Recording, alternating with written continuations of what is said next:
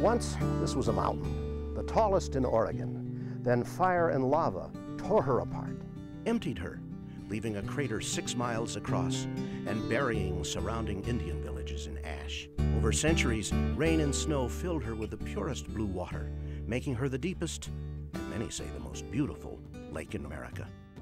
For 8,000 years, Native Americans approached her only with the deepest awe and found spiritual power to guide their lives. When white settlers come, they come with visions of timber, grazing, resorts, and tourist attractions. It remains for one man, William Steele, to stop them and to save for all time the unique majesty of Crater Lake.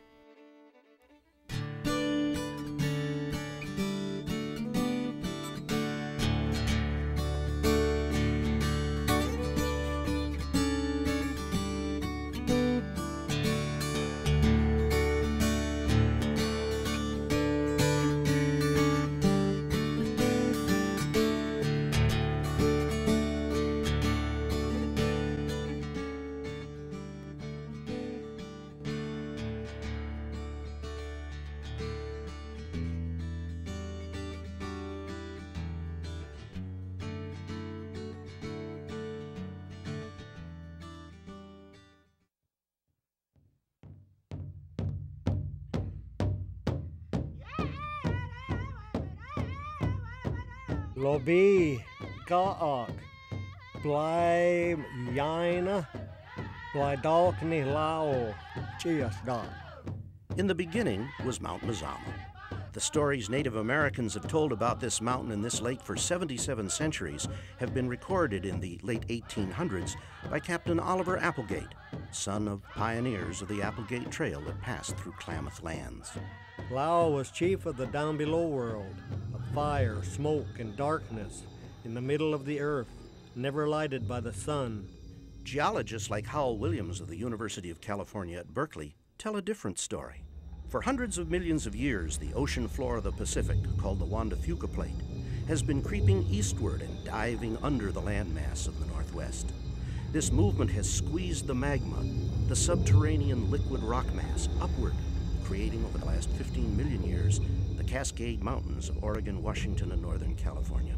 Mount Mazama was part of that mountain range. For millions of years, Mazama erupts with lava flows, flying rock, and ash falls. A cooling in the climate creates glaciers. When the glaciers leave, humans come to live there. In this time lived the Mucklucks, the people before the Klamaths and Modocs. It was a peaceful land of forests and meadows, rivers and lakes, but for the smoldering mountain.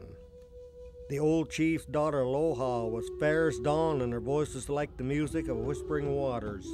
She was loved by the people for her daring and kindness. Lao, watching from Mount Mazama, spied the beautiful maiden and desired her for his own. Lao approached her, saying, "Come live with me in the middle of the earth.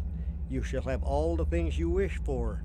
But Aloha refused him, and Lao grew angry and filled the land with rumblings. Fire burned in his eye. The morning light shines brilliantly on the ice around the summit of Mazama. Suddenly, there's an ominous rumbling underground, and a plume of steam rises from the crater. The slumbering volcano has awakened.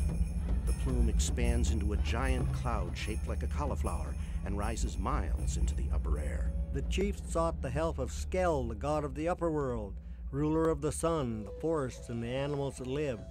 Skell beheld the maiden, Aloha, and adored her and vowed to battle in her defense.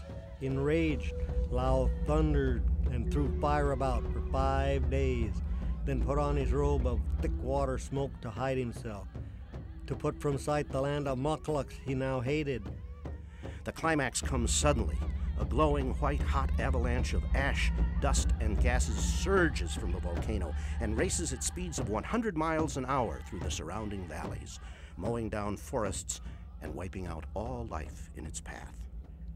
To end the ruin of her land, the maiden Aloha offered herself as a sacrifice, but the holy man, who knew the will of the gods, said no, and Lao complained to the Great Spirit, saying humans should not possess the secrets of the spirit world and know things to come before they happen, and Lao demanded the medicine men be sacrificed to him. The pyroclastic flows reach far into the Klamath Basin and Rogue and Umpqua valleys 40 miles away. The huge magma chamber inside Mazama is emptied, and the mountain can no longer support its own weight. The next day, the last day of Mount Mazama's life, with noises of terrifying intensity, the great mountain comes crashing down, leaving a great hole in the earth. The medicine men came to the edge of the opening and looked into the fiery eyes of Lao. Then they leapt, giving themselves to him as a sacrifice to appease him. Lao was vanquished, and the mountain went crashing down. All that remained was a great hole in the earth. When the smoke begins to clear several days later, the majestic ice-clad peak that had dominated the landscape has disappeared. In its place is a stupendous cauldron, 6 miles across, 4,000 feet deep. Jets of steam hiss and roar from fissures. The new crater is unusual, with an even rim all around so no water can flow out, and so high no springs can flow in. Over a few centuries, rain and snow fill it, creating a deep, clear lake. When the sun arose next morning, the people saw Lao's mountain was gone. Snaith, the god of rain and storms, filled the hole with water, and peace had returned to the land.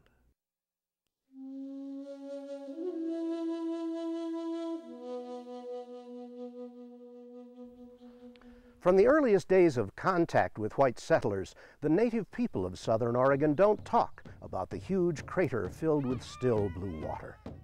On his journey to Crater Lake for the first time in 1885, William Gladstone Steele, the man who would preserve Crater Lake as a national park, visits the Klamath tribe. Long before the white man appeared in this region to vex and drive the proud native out, a band of Klamaths, while out hunting, came suddenly upon the lake and were startled and awed by its majestic proportions. Something within told them the Great Spirit dwelt there, and they dare not remain. One brave was induced to return. He went up to the very precipice and started his campfire. Here he slept till morn. Each visit bore a charm that drew him back again.